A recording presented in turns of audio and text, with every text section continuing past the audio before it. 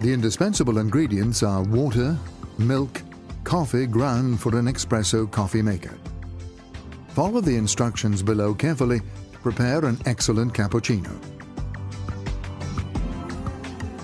Fill the tank with water up to the lower reference mark indicated inside.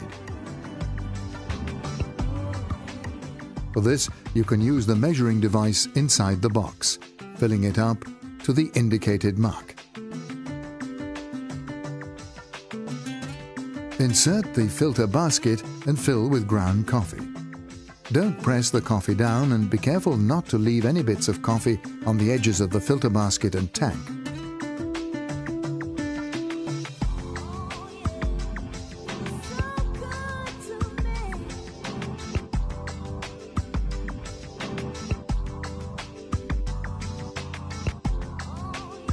Screw the upper part onto the tank tightly without putting any pressure on the handle. Open the lid and pour in the milk up to the level indicated inside the upper part.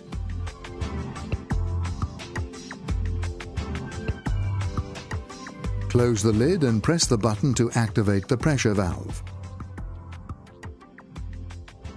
Place the product on the stove using a medium-high heat, keeping the lid closed all the time. If you use an electric or pyroceram plate, use a medium-high heat suited to the tank diameter. Once the cappuccino is made, we advise you to leave the mukka on the hot plate for a few minutes so that the coffee can heat up to the right temperature.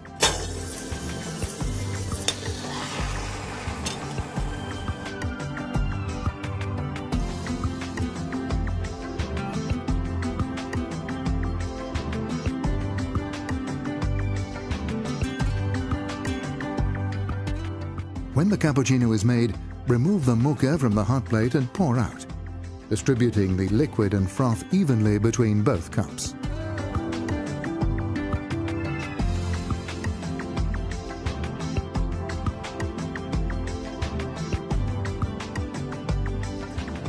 Cleaning the mukka, and in particular the pressure valve, is one of the most important operations. Each time you make coffee, we recommend that you dismantle the pressure valve by turning it anti-clockwise until the steam outlet coincides with the zero symbol indicated inside the upper part. Remove the valve, pulling it upwards, and wash it under running water.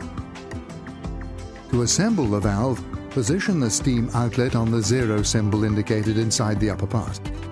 Turn the valve until the 1 symbol.